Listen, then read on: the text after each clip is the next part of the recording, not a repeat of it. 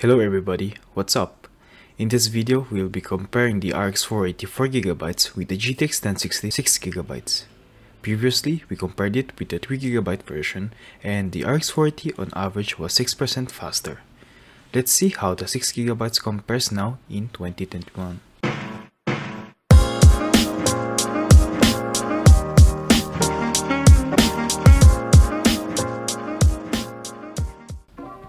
These GPUs were released back in 2016. The RX 480 was announced at Computex by Raja Koduri, now working with Intel. It was marketed as an affordable premium VR graphics card, and it was released on June of 2016. The RX 480 was priced at $200 for the 4GB version and $240 for the 8GB version. It was expected to perform close to the R9 390 while consuming much less power. The Polaris architecture improved the efficiency of AMD GPUs, but Nvidia's Pascal architecture was still ahead. The GTX 1060 6GB was released on July of 2016, just weeks later after the RX 480. The GTX 1060 was meant to compete hand-to-hand with the RX 480. It was priced with the MSRP of $250 and $300 for the Founders Edition. It had less VRAM, 6GB of GDDR5 compared to the 8GB of the RX 480. But when they were released, even 4GB was still plenty for 1080p gaming. In terms of performance, back in 2016, the GTX 1060 had the performance lead, 12% faster in 1080p according to Hardware Unboxed. But we saw a glimpse of future since the RX 480 was beating or having close performance to the GTX 1060 on the new games like Doom. The RX 480 with its Polaris architecture improved the efficiency of AMD GPUs, but the GTX 1060 with its 120W TDP is still ahead. Both of these GPUs and the refresh a year later of the RX 480, the RX 580, and the GTX 1060 has become legendary GPUs. Even now, after 5 years, they are still the best $200 GPUs. This is kinda sad. On the other hand, AMD released the 5500 XT, but it barely beat the RX 580, and the GTX 1660 was a little bit better than the GTX 1060, but it wasn't worth upgrading. And with the pandemic and the explosion of mining again in 2020 and 2021, we still haven't got new value $200 GPUs that beats the RX 480, 580, and 1060. The prices are still going crazy for all the GPUs from budget to the enthusiast. In fact, on the used market, you can see the RX 480, 580s, and 1060s selling for $200, $300, and even $500. Crazy times. Hopefully things gets better in the near future. I've heard news that early next year, new $200 GPUs will be released by AMD, Nvidia, and even Intel. Hopefully, our 5-year-old GPUs will be dethroned at the $200 price mark. But looking at how things are, we can only hope and wait. On the AMD side, we'll be testing the Sapphire RX 480 Nitro Plus OC 4GB. I would have loved to test the 8GB version, but I don't have it in my hands. I have all these cards because I just borrowed them from my friends. Anyways, for the Nvidia side, we have the Gigabyte GeForce GTX 1060 WindForce OC 6GB. Both of these GPU will be running stock out of the box. No overclocks and custom fan profiles are applied. I did a specific revisit on both of these GPUs, so if you want to see more, check them out. Links down in the description. After that being said, here are the specs. Here is the test system we'll be running these graphics cards on. Before I show the results, I want to say that the background gameplay is a completely separate gameplay. I have benchmarked a specific part of the games that is replicable, and I did them 3 times for each game, so I can assure that I get reliable results. I chose these games because they are the most played games, and for the AA titles, they are the games that I have available. All of that out of the way, let's take a look at the results.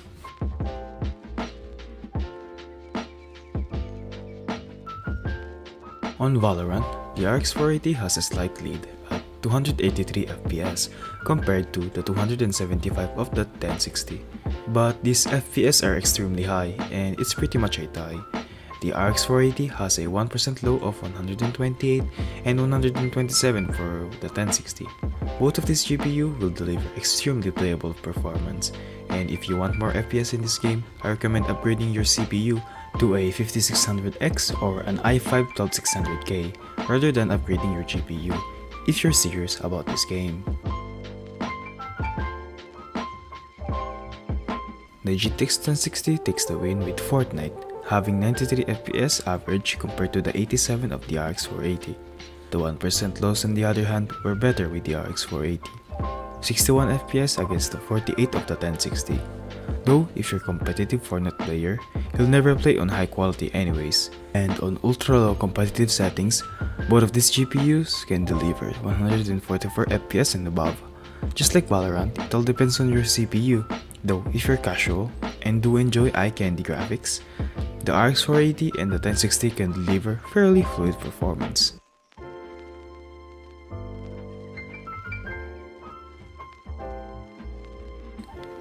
GTA 5 performance is a tie, having the same 98 FPS and 1% lows of 78. When both of these GPUs were first released, the GTX 1060 was winning in terms of performance, but nowadays in 2021, the RX 480 has really closed the gap and actually tied the performance, though this game is from 2014. Rockstar, where's GTA 6?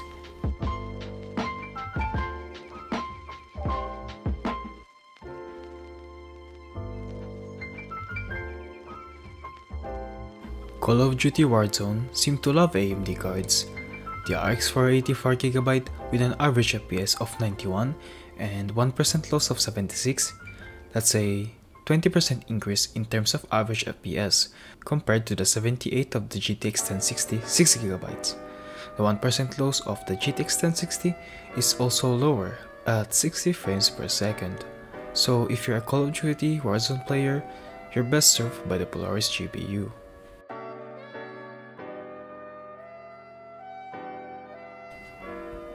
Battlefield is pretty much the same story, not as huge of a difference like Warzone, but it's still a difference. The RX 480 is capable of delivering an average of 94 FPS compared to the 81 of the GTX 1060. That's about a 16% increase in average performance, and the 1% is 72 and 55 respectively. So just like Warzone, you'll have a smoother gameplay with the RX 480 in Battlefield 5.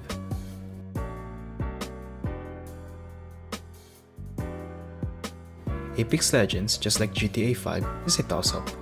The performance is pretty much equal, so both of these GPU will offer highly playable performance.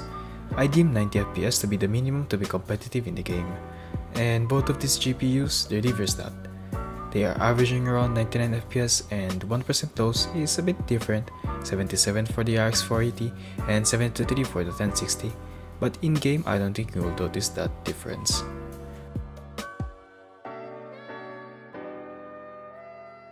Forza Horizon, like Apex Legends, was pretty much a similar performance. The RX 480 has an average FPS of 98, while the GTX 1060 has 100.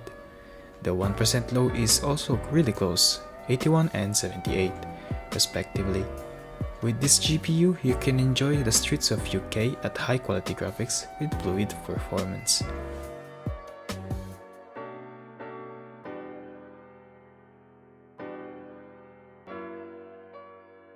Doom Eternal is where the GTX 1060 3GB got decimated by its 3GB of VRAM.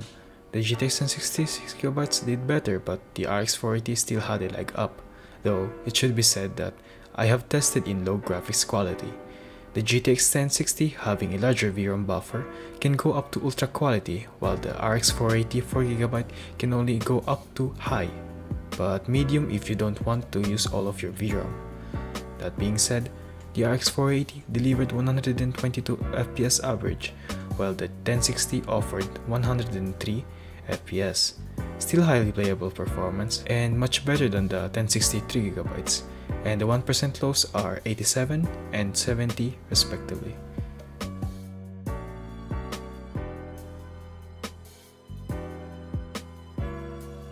Another game where the RX 480 and the GTX 1060 ties in performance. both of them delivering around 44 FPS average and 1% loss of 32. I prefer having 60 FPS average.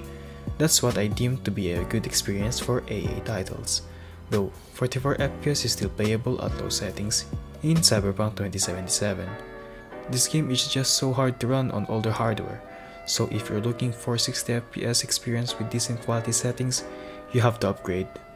But saying that is almost an insult, since the prices of today's GPU is higher than the Everest itself.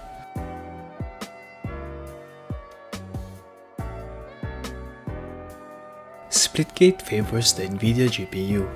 With an average FPS of 221, it's a 6% FPS increase to the 209 FPS average of the 480.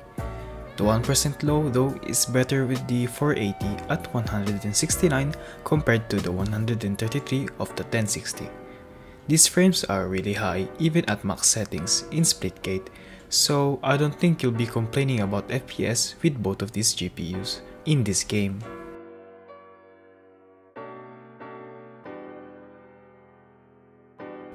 The GTX 1060 in this game rocketed to his own league.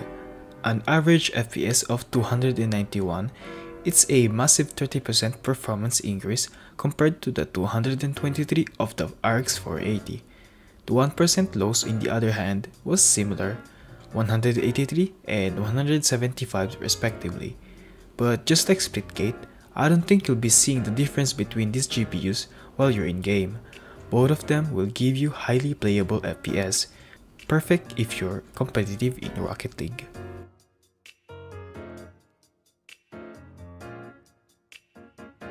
GTX 1060 gets a victory in Warthunder.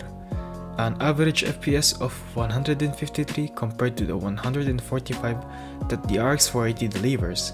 The 1% low is slightly higher at 106 to the 102 of the 480. They both offer highly playable performance, so I don't think you'll go wrong with either of them. The only thing that is going wrong is the repair cost in this game.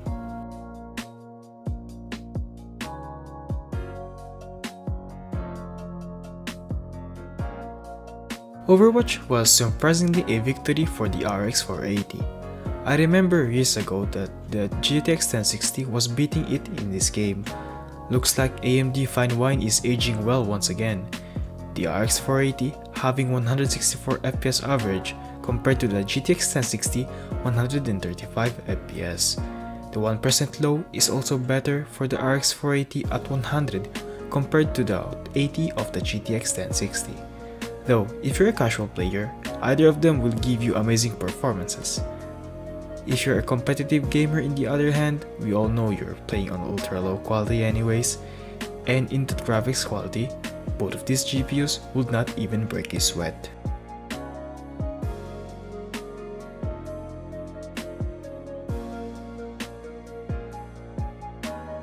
Red Dead Redemption 2 was a huge victory for the RX 480. 63 FPS average, a massive 28% increase in performance compared to the 49 FPS of the GTX 1060. In fact, the RX 480 1% low is equal to the average FPS of the 1060. That's brutal. The 1% loss of the 1060 is 29. If you want to play Red Dead Redemption 2, the Radeon card is your best choice for this game. And finally, Assassin's Creed Valhalla. This game is also a win for the RX 480, average FPS of 58 and 1% loss of 46 compared to the 50 and 32 of the GTX 1060. The newer games seems to be favoring the Polaris GPU, or maybe Nvidia has just stopped developing the drivers for the Pascal series, and if that's the case, that's kinda sad since the Pascal series is just legendary. After taking a look at each title, let's see which GPU is faster now at all 15 games. The RX 480 is 5% faster across all 15 games in 2021. It's just poetic that the RX 480 ended up being faster after 5 years. I guess AMD just has better support for their older GPUs, or the Polaris architecture has just aged better. Even if the RX 480 is now 5% faster. It's not that huge of a difference, considering all the games. Both of these GPU are still trading blows and will continue to do so. They are both awesome GPUs. And if you guys bought these GPUs 5 years ago, I'm sure that they served you well and still serving you well to this day, hopefully. So, what did we learn? The Polaris card performs better in newer titles such as Red Dead Redemption, Doom Eternal, and others. So if you're looking to play newer titles, the RX 480 is your card. Though, the GTX 1060 is still kicking and not that far off. Just pick whichever costs less, if that's even possible nowadays in 2021 GPU market. If you're desperate to buy a graphics card then, for the Polaris GPU, try and get the 8GB version of the 480 and the 580 because they will offer a bit better performance, and having 8GB of VRAM compared to 4GB is just better because newer games are becoming resource intensive just like Doom Eternal.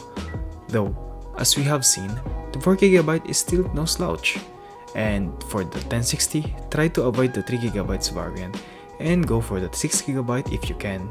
Hopefully, we can get new entry-level or budget GPUs soon, or at least the GPU market gets back to normal. Let's cross our fingers. Thanks to everyone who left feedbacks on my previous comparison, the GTX 1060 3GB versus the RX 480 4GB. Comments like this helps me make my videos better. I'm really thankful for you guys. Thanks for watching the video, everybody. I would appreciate your support, so if you enjoyed the video, feel free to leave a like, subscribe to not miss upcoming tech videos, give a comment because it helps with algorithm, just if you want to. If you have questions or suggestions or anything, just type it in the comments. I will reply when possible. I appreciate all of you viewers of this channel. Take care and see you next time. Bye.